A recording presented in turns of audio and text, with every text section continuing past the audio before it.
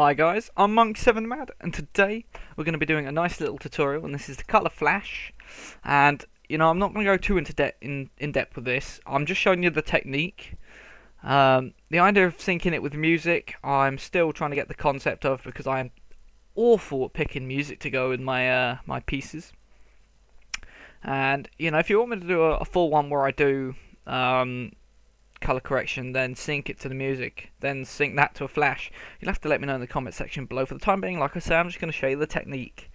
And today, I think this is really quite a nice little tutorial, because I watch a lot of these sort of tutorials and some people pull them off really well, some people explain it horribly and can completely confuse, and some can explain it nice and it just doesn't work. Okay, so what I'm going to do is I'm going to sort of compromise on all of those. I'm going to get one that's easy, one that works, and I'm going to make it so you can actually see the effect in play, because I've seen some which just sort of tell you how to do it and don't show you, and there's a very big mixture when it comes to these sort of tutorials. So I'm going to call this Flash, like Flash Gordon. Okay, right, so we got our video clip, we got our music. You don't even need the music, it's just what you want, it's your preference here. Now I've got the bit of music and the video, and what I'm going to do is I want the flash to sort of appear on the screen, like perhaps every time I shoot the gun, for example. How about that? We'll try and sync it to the gun shots. That I can manage. And what we're going to do first off, okay, right, I'll have to explain this the way that I've noticed. Every tutorial I've seen has actually already had a color correction on their video before they've done this tutorial. Okay, now to point out, I have tried it without the color correction and it does not work anywhere near as effective. Okay, so the first step would actually be to create a color correction. Now obviously the most effective one for that would be Magic Bullet Looks. Now in the previous tutorial I actually made a color correction which is ideal for this, and there is actually a free download for that. So what I'll do at the end of the video, not select children, at the end of the video I will put a link in to the previous video, and you can go and download the color correction, because it actually works pretty much ideal for what we want to do. Okay, so what we're going to do is we're going to drag Magic Bullet Looks onto the color correction, and we're doing this on an adjustment layer. And the reason we're doing it on an adjustment layer is because then the color correction can go beneath it, and it sort of fits in a lot neater, and it doesn't look as sort of scrappy.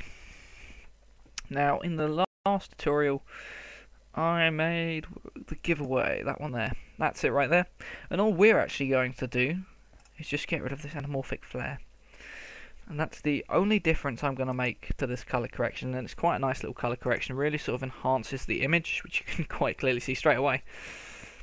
And what we're going to do now is, right, this is a simple way for faster pieces. What I'll do is I know a guy who does it pretty well, so I'll try and put a link in him as well.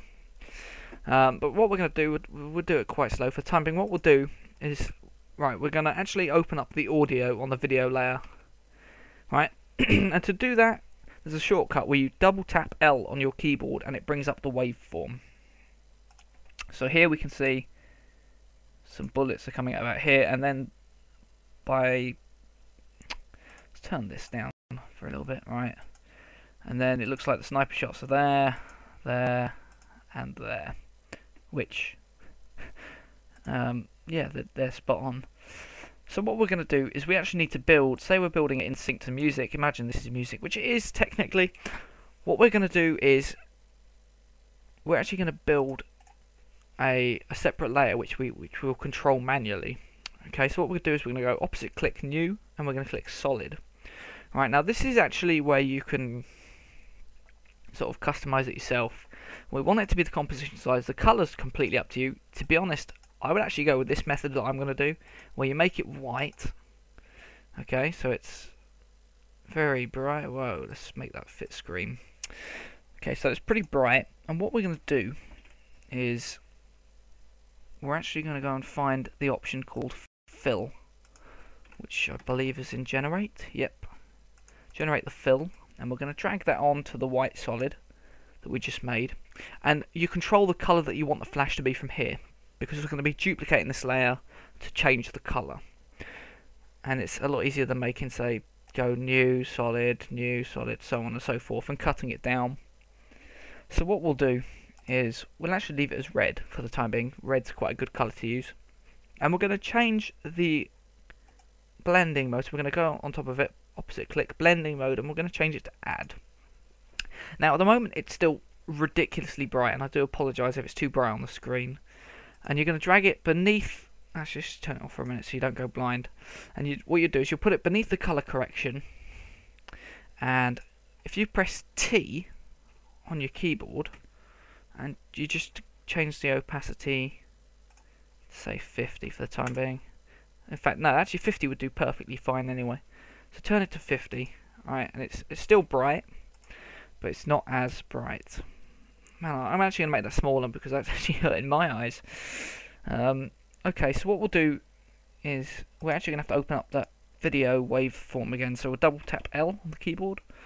Alright, and we want to match it to the gunshot. So here's one, and I'll show you another little shortcut keyboard that we'll do. We want to be able to cut this layer instead of going to the end and dragging it forward.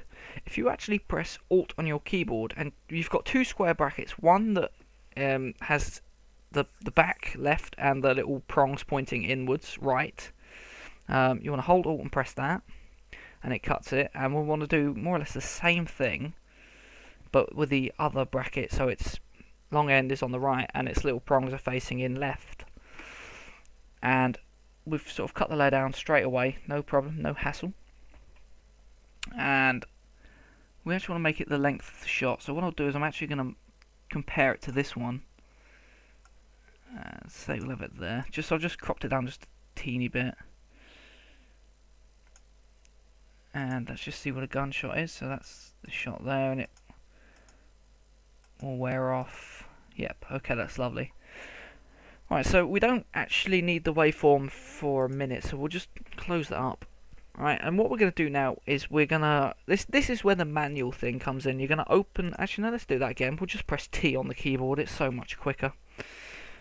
Okay, so what we're going to do is, if we zoom in here, just so we get this nice and lined up, you want to go to the beginning of your solid layer.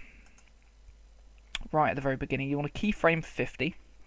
And you want to go to the end of your solid layer, and you want to put another keyframe in using the add keyframe remover on the left hand side, and you actually want to put the opacity to 0. So what that does is it sort of flashes and fades out. Okay, now that's pretty much it on that side of things. The next thing to do is adding in more flashes, and to do this actually what we'll do is we'll just rename this flash for the time being. Let's save it as well, that's probably a good idea. Let's make that bigger again so we can see the screen. And what we'll do is we'll duplicate this, so we're going to press Control and D on the keyboard for duplicate, or you can go Edit, Duplicate. And we're going to go back to the video, press L again twice to bring out the waveform. And this is where the waveform's now at its most used. And you're just going to move your layer across until you hit the next gunshot, or wherever. You can extend these so that they just sort of fade in as the next one sort of appears. That's just down to your preference. And what we'll do now is, because we've added the fill on the previous one, it's duplicated it with the fill. So now it's just a simple case of changing colour. So we could use blue. So how does blue look? Yeah, blue looks very powerful, too powerful in fact, but I think it'll do quite nice for the job. And you can sort of muck around with this as much as you like and sync it and stuff. To be honest, I'm just showing you the technique. I'd probably fail a lot more if it actually came to doing it in such a short space of time. If I had more time, I could make it look really, really nice. And we'll just pick one last colour. So we'll just go with let's not go with a green because that'd just be horribly bright. We'll go with an orange. That'll do. And all we do now is render it out. So I'll just skip this one. I'm going to skip to the beginning. I'll actually cut it down a bit, I think. Let's get about here, because otherwise it'll take forever. So I'm just going to cut this down. This is, oops. You don't have to do this. This is just me sort of tidying a few things up. Alright, and we'll just move all that forward. Right, what I'll do is I'll pause the video, I'll render it, and I'll be back in a minute. So I'll see you in a second, guys. Okay, right, so I've rendered it out now. I'm going to warn you in advance, right? I'm not 100% how this will work. With screen capturers, they're not really great with capturing footage on screen. So what I'll do is I'll try and play this on Windows Media Player and on QuickTime Player. If it doesn't work, what I'll do is I'll upload it again as a single file on YouTube, and I'll put a link to it on the screen. So I do apologise if this doesn't work as hoped. But hopefully you'll just be able to make out what it does, at least.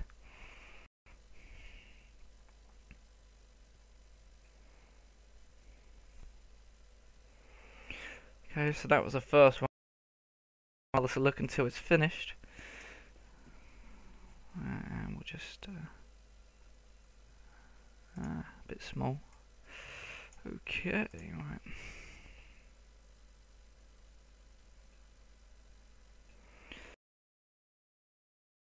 Okay, so that's basically what it is. It's just the flash, and I think that actually works really quite nice.